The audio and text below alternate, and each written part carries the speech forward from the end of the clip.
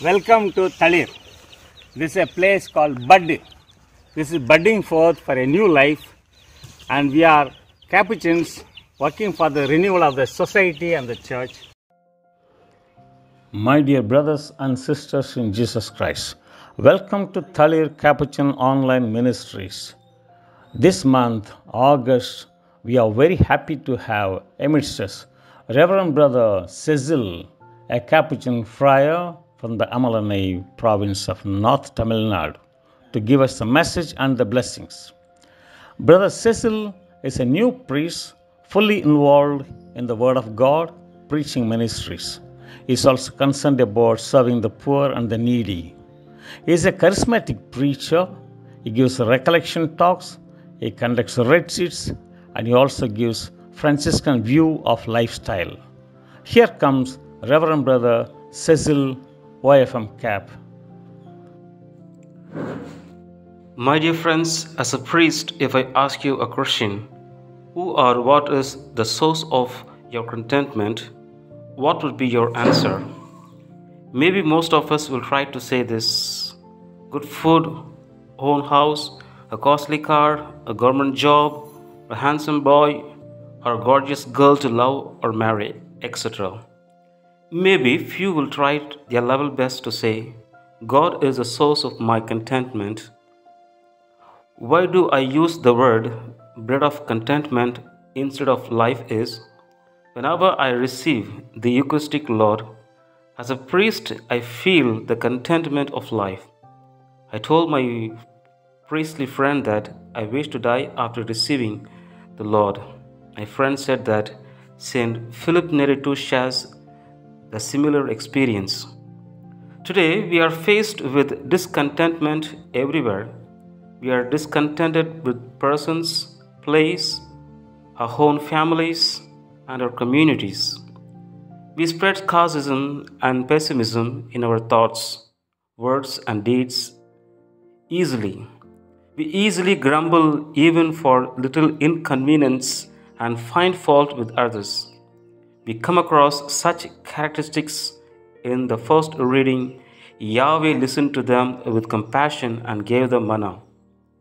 A discontented life is unworthy of living, a quote which can be reflected from today's liturgical readings. The first reading will reflect the Israelites' hearts were restless and discontented, for they were satisfied in living a slavery life in Egypt than living under the providential care of God in the desert, where contentment is promised. The wilderness, when they discovered a potentially devastating threat, they set off murmuring.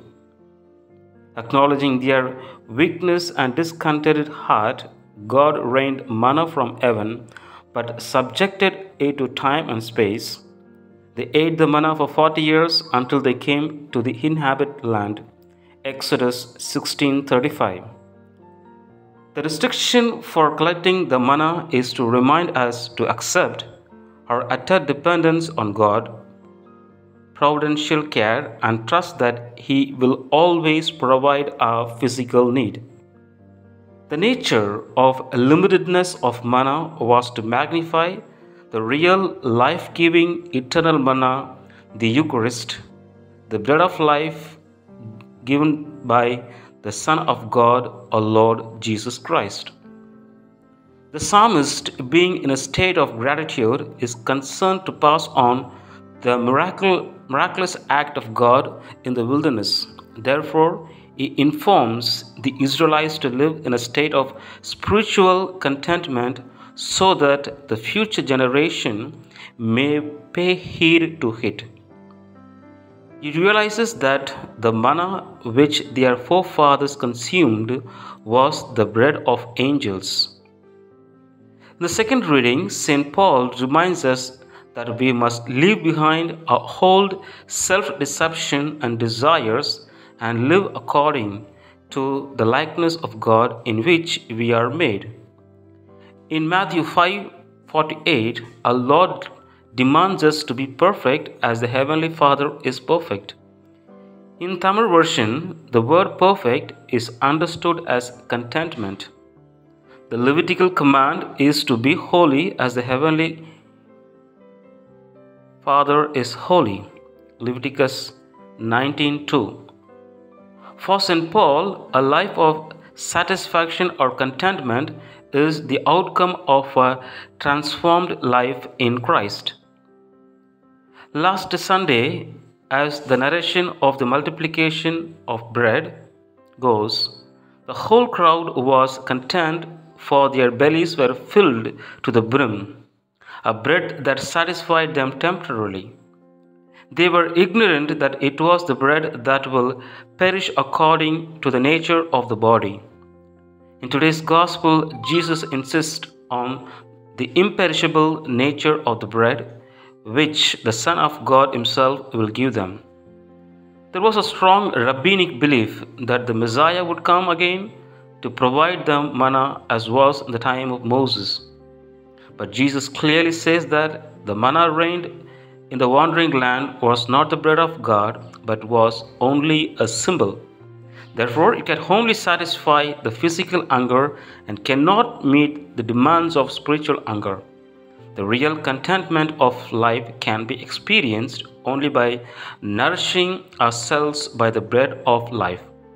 When Jesus said that He is the bread of life, it means He is the source of contentment. The real contentment is He.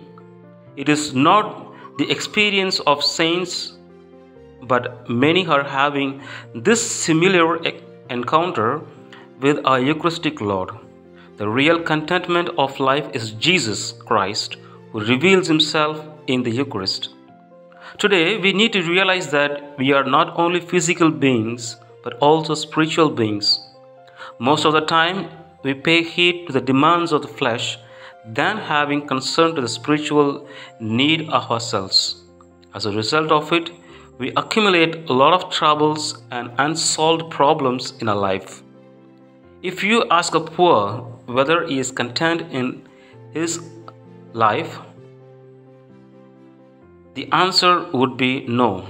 The same will be the answer of a rich. Therefore, the answer would be that contentment of life is not in the material accumulation, but rather in our relationship with God and others. Dear brothers and sisters, Jesus calls for the life-giving bread that is He Himself is. Many people throng to shrines like Lourdes, Fatima, or Velankani for obtaining miracles. Some people go to the meetings of evangelical groups for healing. One of such leading group is that of Mr. Benihin, the tele-evangelist. He himself once said that the highest number of miracles is happening not in prayer meeting, but in the Catholic Church in front of the Eucharistic Lord in the tabernacle. Yes, friends, all that we need today is to get into the powerful presence of the Eucharistic Lord, the center of our faith. Let us pray for our personal issues, family concerns, and social problems. May the Eucharistic Lord heal us and strengthen us to move ahead in deep faith. Let us ask these questions to us. What two dominant issues you want to take to the Eucharistic Lord to get solved? Second, how can you spread the power of the Eucharist in your family? Prayer. Lord Jesus Christ, You are the source of my joy and fulfillment of my life. Aid me to seek You more and more, especially Your presence in the Eucharist. As Saint Philip Neri encountered You, the life-giving bread, and experienced the contentment of life in You, help me to find the contentment of life in You and not in the perishable things. Help me to be content in what I have and not craving for that which You have not granted for me. I ask this prayer in Your precious name, my Lord and God, Jesus Christ. Amen.